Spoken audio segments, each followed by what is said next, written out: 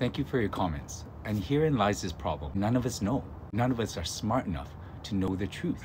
Traditionally, how most people look for a leader is they look through their policies, what they stand for, but guess what? They never follow through. You must see this, right? And for the average Canadian to research all the policies that these politicians say they will put in place and actually be able to follow up to see whether it's done, very, very unlikely. You do agree, right? And that is why I see a lot of frustration with my posts. It's because it seems almost hopeless. I've got several comments telling me not to vote because I don't understand politics. And it's true. And it's also true that traditionally there's no way for us to tell whether a leader actually has integrity and will follow through with what they say they will do.